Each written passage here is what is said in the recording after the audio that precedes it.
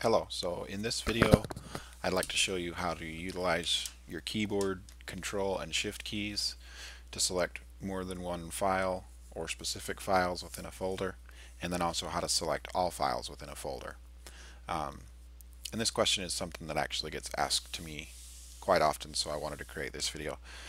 So let's say you have pictures or music files or something where you want to pick through and get specific ones and do something specific with them. Maybe you want to send them to Walgreens or Walmart and you want to print them out, or maybe you're doing something else. But anyway, there's often where you got to sort through a whole bunch of files and find specific ones.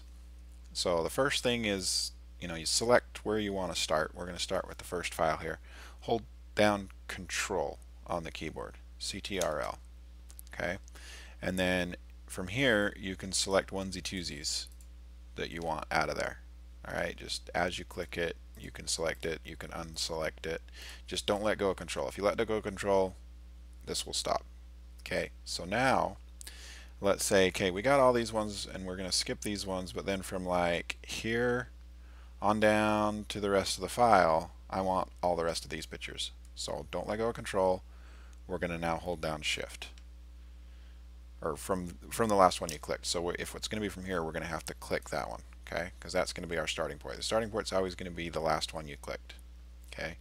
So from there, and then leave Control, hold down, don't let go, hold down Shift, come down here, click it. So now if we scroll up, you'll see from that point, everything down there is now selected. So now we don't want to select more than one because, oops, we forgot one over here, okay? So we're going to let go of Shift, don't let go of Control. And we're going to select that one, and we forgot one over here, we want that one. Okay, now we have what we want. We're going to do what we're going to do with them. Right click, copy, move them to another folder, print them, whatever.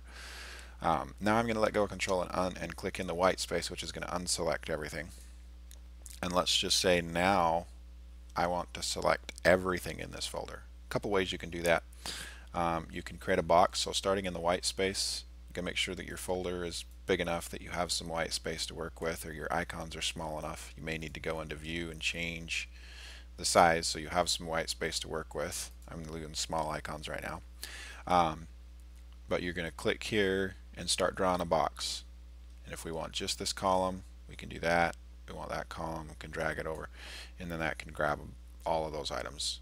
Another quick way is to use the keyboard shortcut Control plus A for all. That's going to select everything in the folder. And that was my tip for today. Thanks everybody. Hope you're having a great day. If you like this video, please hit the like and subscribe, and appreciate it. See you later.